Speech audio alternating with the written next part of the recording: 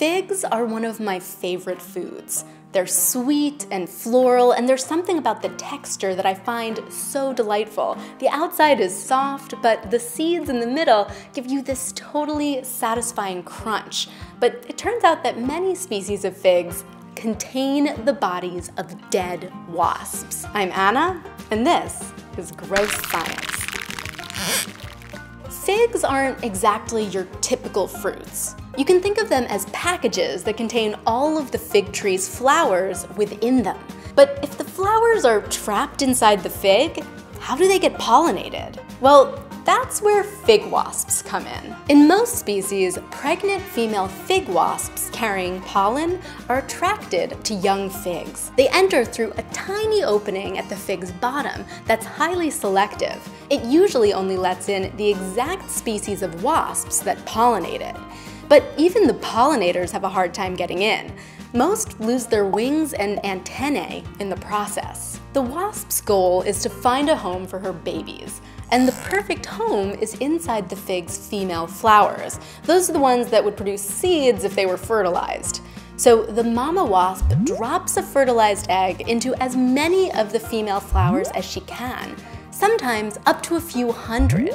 But she can't get to all of them. Along the way, she winds up fertilizing the rest of the flowers with the fig pollen she's carrying. And those flowers begin developing seeds. Once the wasp is finished laying eggs, she usually dies inside the fig. Goodbye, cruel world. Bleh. Each baby wasp begins to grow encased in a protective structure that the plant forms called a gall.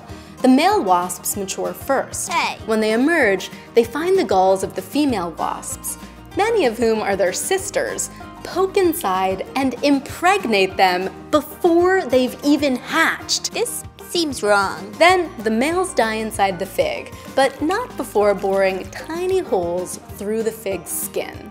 When the females do emerge, the fig has just started producing pollen. The female wasps pick up some of that pollen before making their way through the holes their brothers drilled and go off to find a new fig to start the cycle again. But the story's not over. At this point, our fig seeds are finally mature and ready to be planted. And that happens when the ripe fig is eaten by animals, which poop out the seeds, spreading fig plants far and wide. Of course, humans eat figs too.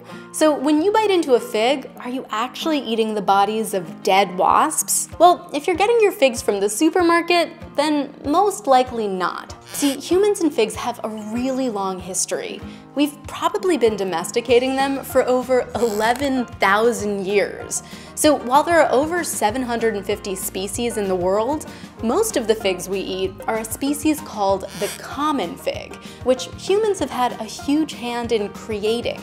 In fact, some common figs are seedless and don't require pollination at all. Other varieties of common fig do need to be pollinated, but have separate male and female trees, and we only eat fruits from the female ones. I'll put a link in the description to a great explanation of how common fig pollination happens, but long story short, female wasps can only manage to lay eggs in the figs from male trees, not female ones.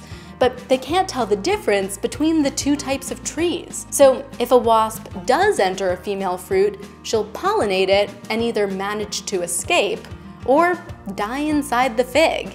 And then that fig might make it to your table. Frankly, one wasp here and there isn't enough to deter me from eating these things. But if you're still feeling squeamish, just think about it this way.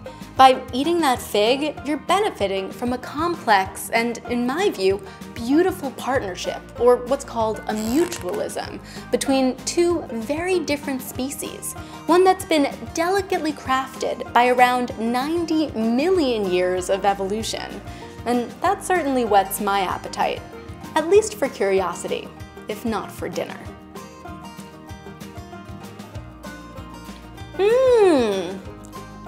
But also, ew.